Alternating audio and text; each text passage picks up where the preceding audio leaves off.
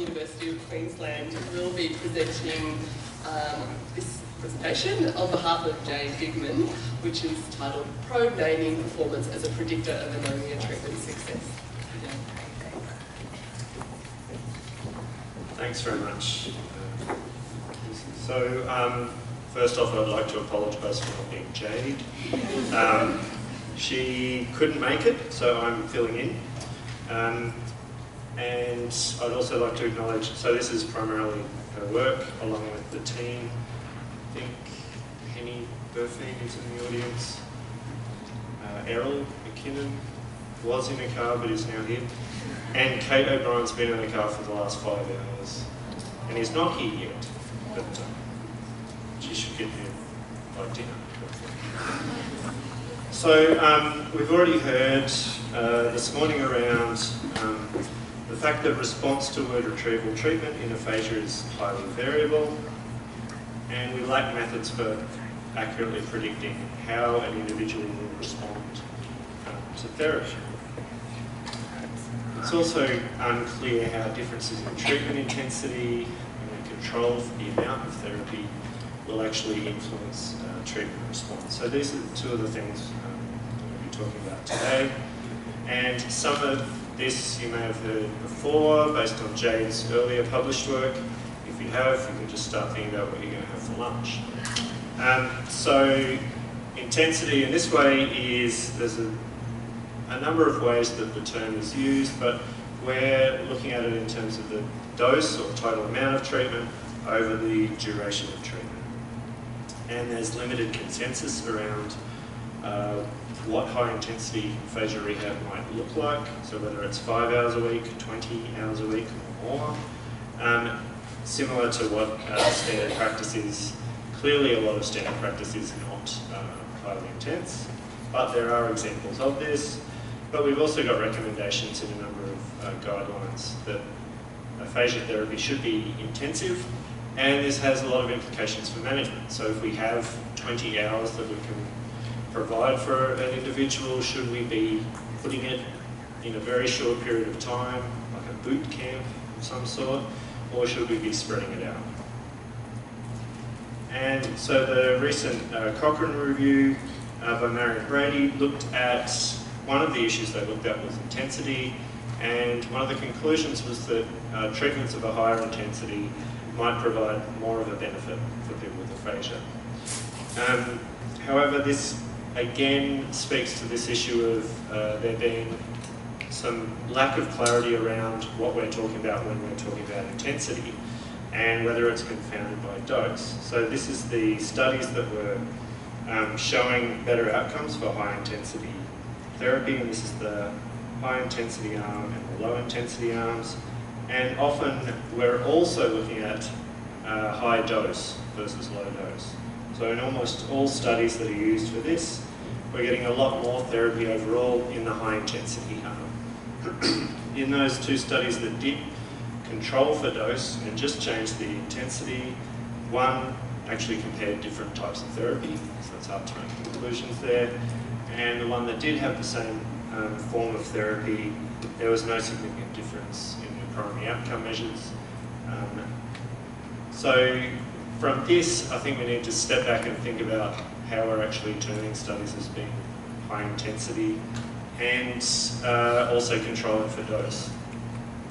So while there has been this emphasis on intensity based on principles of neuroplasticity, often derived from animal studies, we also know in healthy humans that there is something that appears to be a benefit, particularly in forms of learning, which is the opposite in some ways, and this is where you get the distributed practice effect. So spacing out opportunities for learning can lead to improved consolidation of memory, and this can happen if you're wanting to learn how to golf while you're up here on the coast, or if you're wanting to learn a language. So spacing out the period between which you get exposures to the new forms of representations can actually improve long-term benefits. So these are two opposing views. So Jade's work had looked at what happens when we control for the total amount of therapy. So if they're getting 48 hours of therapy, and this is using the aphasia lift program, what happens when we look at it over 3 weeks versus 8 weeks? And it was a non-randomised trial based on geographic location. So it was a state of origin of some sort. People who are from overseas, this is one of our national sports where men dress up as cockroaches or cane toads and wrestle each other. It's very popular. That's actually not too far from the truth, actually. Sorry, Linda, I'm defending rugby league.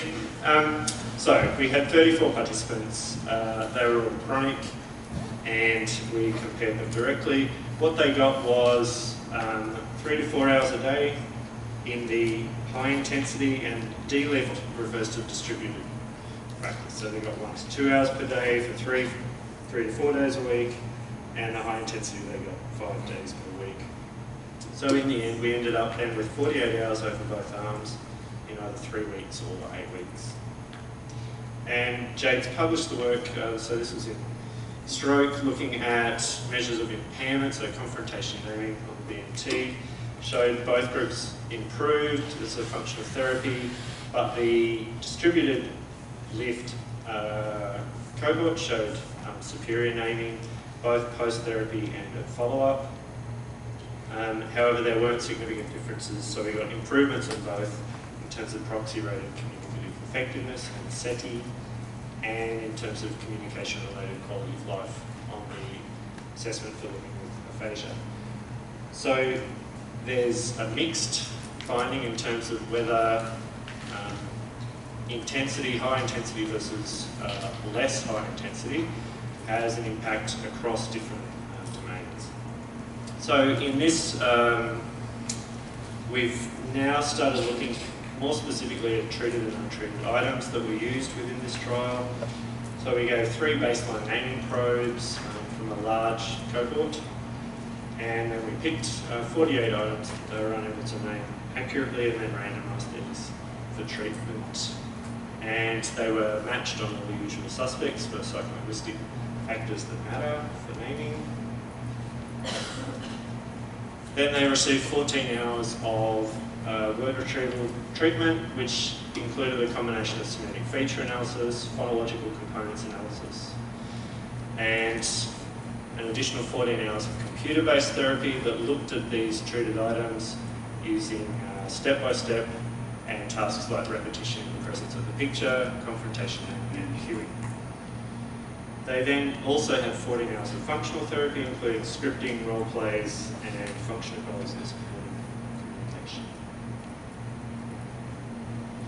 So what we observed, firstly, in terms of just treatment for the items that were selected, was that in both the lift,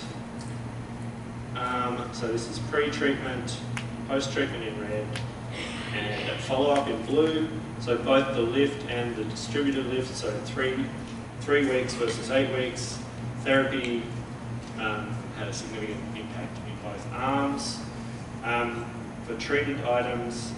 And when we looked at individual stats, it was a significant improvement for 12 out of 16 participants in the lift arm and 14 out of 16 in the distributed lift arm here. For follow-up, it was 9 out of 16 for lift and 12 out of 15 for D-lift, so we had one that wasn't able to do the follow-up. And then when we look at untreated items, again we got an effective therapy, but on an individual level, there's less of an effect. So 2 out of 16 lift participants and 7 out of 16 D-lift participants making an improvement. And again, this favoured to some degree the distributed lift when you're looking at individual stats. So the second